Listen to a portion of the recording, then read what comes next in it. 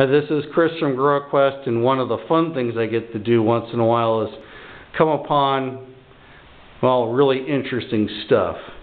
So my avocado customer has definitely some very interesting gas pumps from the age here.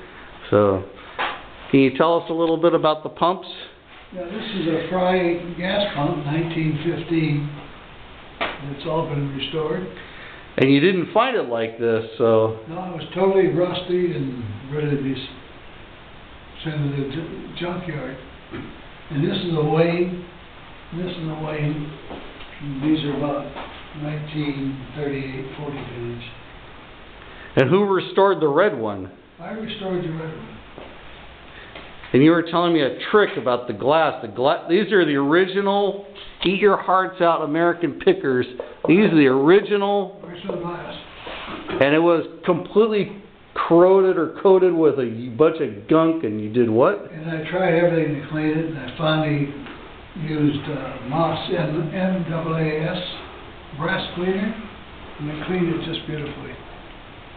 And you've got even the original little gallon markers on here. Right. The only that aren't original are the globes.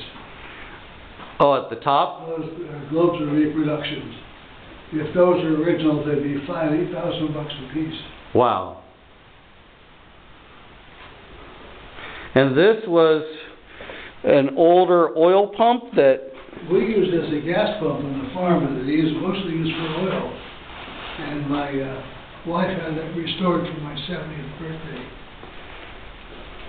And this is how many quarts or how many gallons on here? What's the numbers on there for? I can't recall what it metered is. I'm sure they were gallons. Oh. I have a picture of this with me. When you were just a little guy, huh? With a Maytag wash machine car. With a Maytag what? My uncle made me a little car out of a Maytag washer motor. Oh, really? Oh, like a go-kart? Only went forward, yeah. It only went forward. It went forward pretty well. I'd say you would pull up here and get a half a gallon or a gallon of gas when you're a kid and take off to the orchard, huh?